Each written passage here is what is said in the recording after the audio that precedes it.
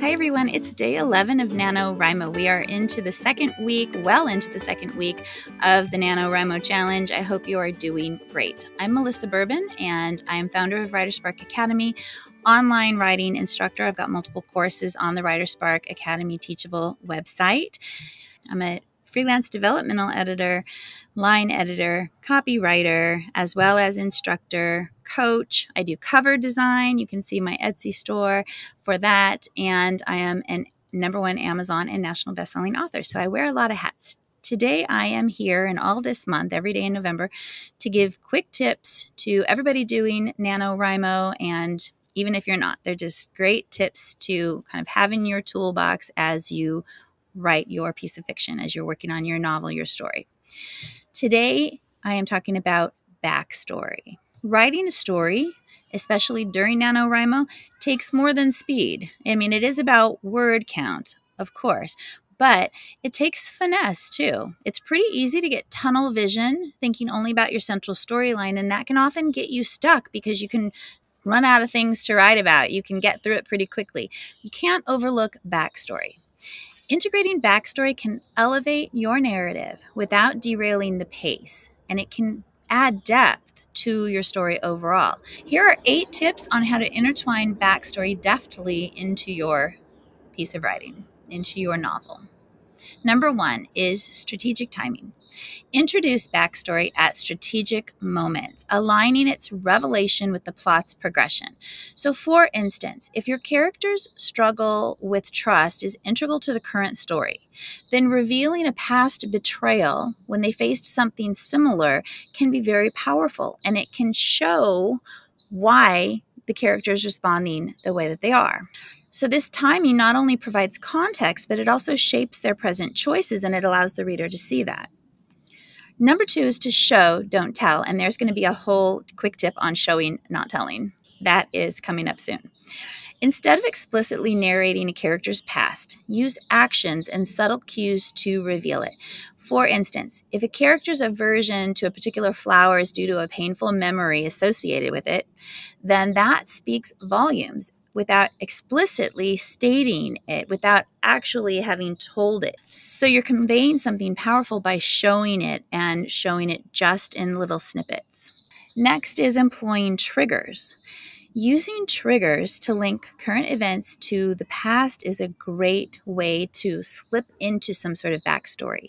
A character encountering a particular song, for example, evokes some memories of a significant life event, and that allows you the opportunity as the writer to introduce that past event through a little bit of backstory.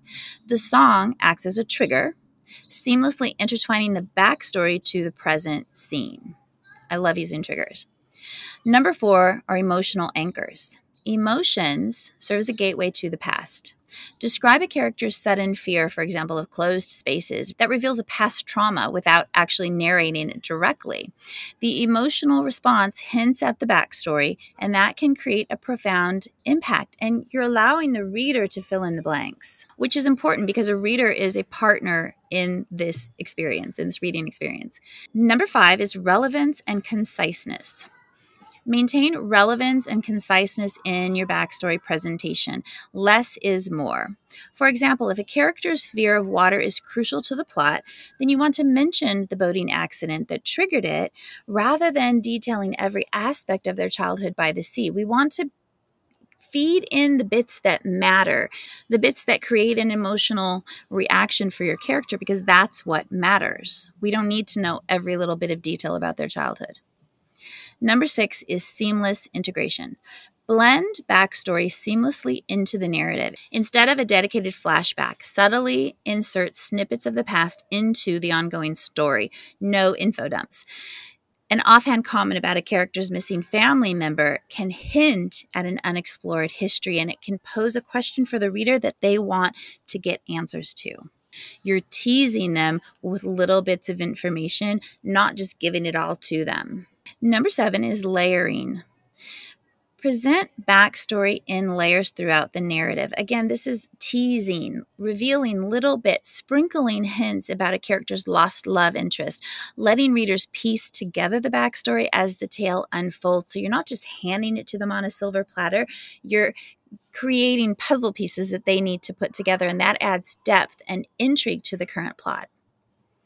Finally, number 8 is relevance to the present events. Ensure the relevance of the backstory to the current storyline. If a character's past choices impact their present decisions, then revealing the root of those choices becomes really essential to the reader's understanding of that character's actions in the story. You want to make sure that these backstory moments play off or impact or influence, work in conjunction with the current story. You aren't just putting them in for the sake of putting them in. They need to be there for a purpose, and they need to work in conjunction with the current story. Practice, experiment.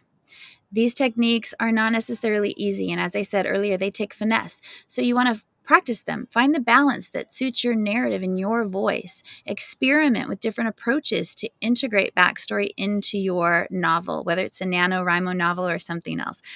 This allows depth without hindering the narrative. It's a great technique to add depth to your overall story. So practice, practice, practice. You can also go back at the end, of course, and sprinkle it in, and you're going to refine and revise. But go ahead and work on adding those bits as you are able to throughout the writing of your draft. That is a wrap for day 11. My quick tip on backstory. I will be back tomorrow with another quick tip. I will see you then.